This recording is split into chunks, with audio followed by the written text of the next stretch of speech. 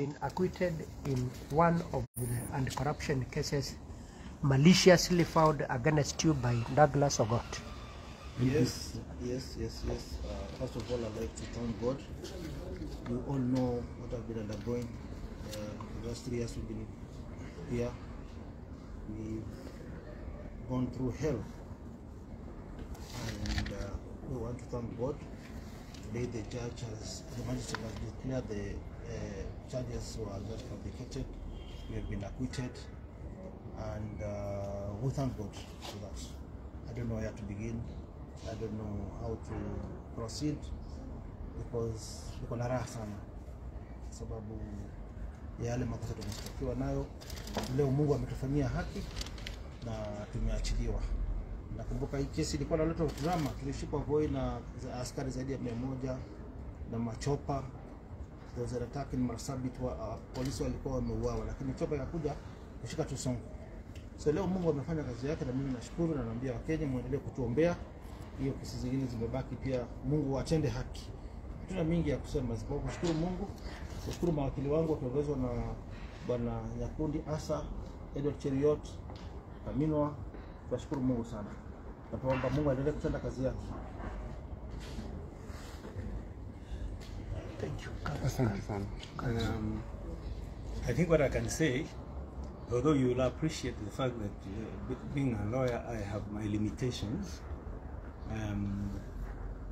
It is not often really nice to talk about a case you handle, but I can say this with confidence that we've gone through a long trial, and if you will remember, this case had a lot of drama: the arrest of Mr. Sonko, the impeachment. It seems to me from this case that this case was ill-conceived and maliciously prosecuted, and the outcome was then inevitable. I think the magistrate has done a tremendous job. As you all know, the Honorable Gotti is a very strict magistrate, and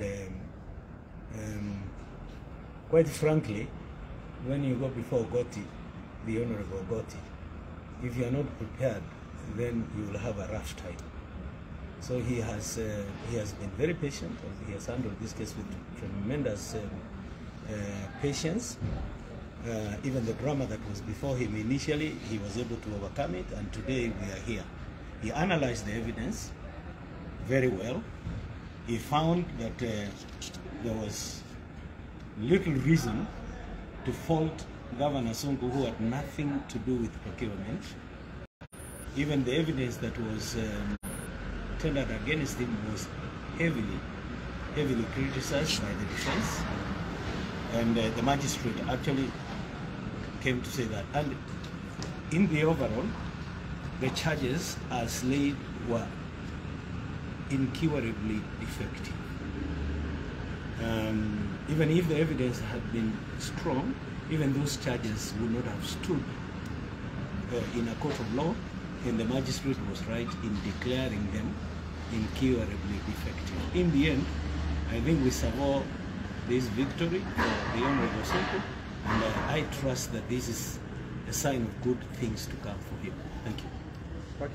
Just to clarify, yes. The case, the case number is case number 1 of 2020. The offenses that he was charged with was money laundering and also conspiracy and corruption. Yeah, conflict of interest, of course, is an aspect in corruption. How much money was involved? 20 million. You came late. Yeah. you can say, just repeat what you said.